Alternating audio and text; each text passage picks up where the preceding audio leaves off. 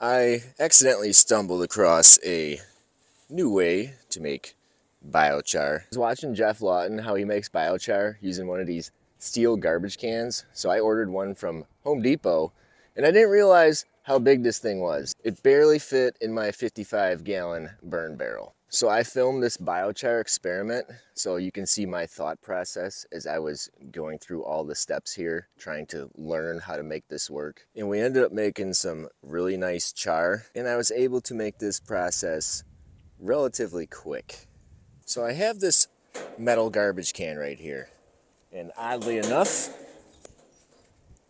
it fits pretty good to actually be the lid on this as well. So first, I'm going to get a raging fire going on in here. I put this block at the bottom for the can to sit on, but it really doesn't reach. So I'm going to put some big pieces of wood towards the bottom. We're going to light a really hot fire, get some hot coals going, and then I'm going to set this inside, which means it's going to be raised up a little bit. And the idea is, as it burns, it's going to sink itself down until eventually this seal here closes off the top and we let the fire die out on its own. I have a lot of arborist chips that are dry, some dead branches. I'm going to get some dead raspberry canes to put in here. All of this, I'm going to load this 31-gallon can up with it, and hopefully when this is all said and done, all this stuff is become biochar. Got her all stacked up. Drilled some holes in the lid here. Gonna start a raging inferno here. I got some bigger logs to help it cook longer once this gets started. We got some stacked functions going on here because while I'm doing this burn here, I'm going to be making wood ash in the main burn, which is going to go to my chickens. I'm also taking this opportunity to burn the asparagus from last year, the dead stuff, to maybe take out some of the asparagus beetles, and hopefully making some biochar along the way.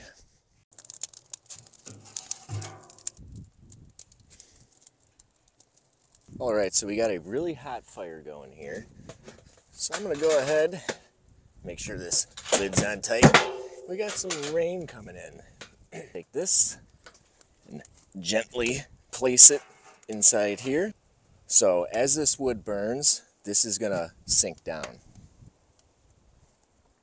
And while it's still cool, I'm gonna go ahead and toss some more of this stuff to the side, get a fire going. Starting to warm up pretty quick.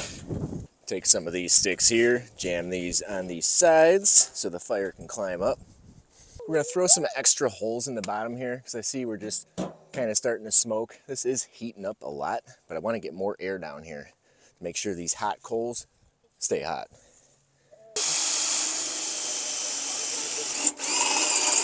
Look at that. Look at that flame coming out. All right, there we go. She's heating up. She's heating up. Yeah, look at all that extra airflow. Oh yeah, here we go. Sometimes you just gotta learn on the fly. Look at that. Just one little hole. And now she is raging. Yep. Don't touch it, it's hot. Let's add another couple holes for good luck. That is raging in there. Look at that, it's burning that rock. Let's do one over here. Oh yeah, look at that. Oh, yeah. That'll heat her up. Let's go in for a closer look here. You can see the flames coming up the side, trying to reach into the sky. All that smoke coming out of the holes there means that we are making biochar, and adding those holes on the bottom was a great idea. Sometimes you just gotta learn while you're doing it. So I'm using this little rock right here to keep my gap even around. I think I'm gonna go in the woods and find some more dead sassafras, and sassafras is highly flammable, and try to jam it straight down so this fire can burn up the side. I've never tried making root beer out of the sassafras. I guess that's what you can do with it.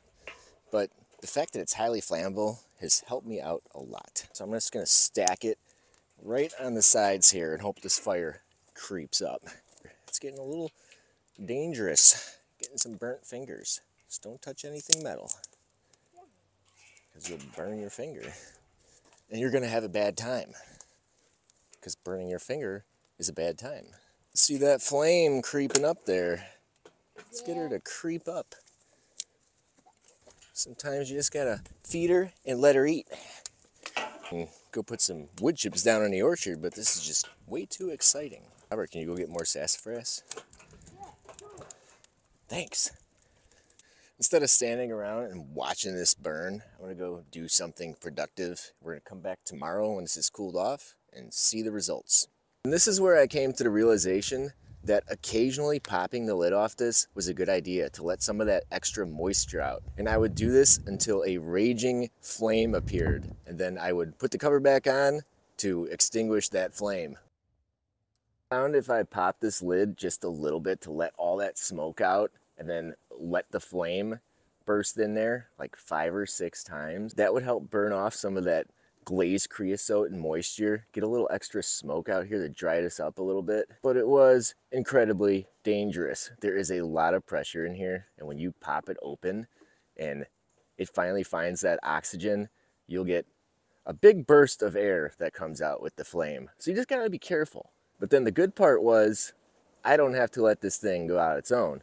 Once I had that flame appear so many times, I was able to look in here and see that I had just a little bit of white coating on these. So they were getting ready to go to ash, but before they could, I just poured water here to extinguish them. So when you make the char, originally it is hydrophobic. So once you add the water in there, it helps get rid of some of the hydrophobic properties. We were kind of killing 2 birds with 1 stone. And to get rid of the water that I poured in here, I let it sit on the fire a little bit longer just to cook some of that water up. Then I dumped the rest of it out and let it dry. I am going to do a full tutorial on how I make this biochar with this garbage can and how I got this garbage can at Home Depot and how it works perfect for me in a 55-gallon drum. Just wanted to show my thought process when I try something new like this, how it's not always perfect to start, but you start working out the kinks as you go. And this whole process should only take about a half hour. Stay tuned for that video coming shortly. I'm gonna take this char, I'm gonna crush it up and give it to the chickens. The chickens are going to mix my biochar with their compost and charge it up for me, and it's gonna be ready for the garden. Don't be scared to try new things. Thanks for watching.